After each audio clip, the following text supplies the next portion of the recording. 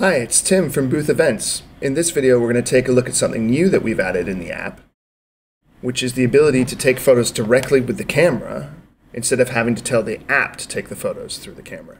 So here I've got a Canon M50, and it's connected to my iPad, which is running Booth.Events through USB. So let's go ahead and launch this event here.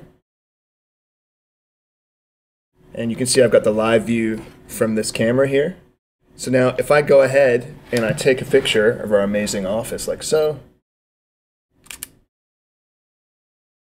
you can see the app immediately responds to receiving the photo, grabs that photo from the camera, and now it still gives you a choice if you have multiple templates assigned to the event for which template to use. If you just have one template assigned, it won't give you the choice. So let's go ahead and choose this one here.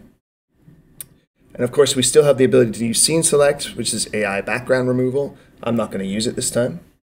And bang, I can then send my photo anywhere I want. And these are the actions that are configured for the event. If I want to, I can turn these off so that I just have a save button or a reshoot button. And that makes it really simple if I just want to quickly take lots of photos, as opposed to if I'm in a roamer situation where I'm walking around with a roamer photo booth and now people want that photo, so I need to enter their text or email. So let's go ahead and hit done. And now the second time that you come through the flow, the app recognizes, hey, last time you did it with a camera driving that photo process, so you probably don't want those big buttons in the way. You'd probably rather see more of the live view. So it gets that white thing out of the way, and these buttons are still there. You can still use them, and if you use them, it'll go back to how it was. But the idea is that now I can continuously take more photos and keep going through that process, and I don't have to wait. I don't have to have that stuff in the way when I'm doing it. Okay, so let's take a look at another application of where this is really useful. So one thing that some people don't know is that Booth.Events runs really well on your iPhone. Now, here I've got my iPhone connected with just a USB adapter from Apple directly to my camera, and now you can see I've got the live feed right on my iPhone.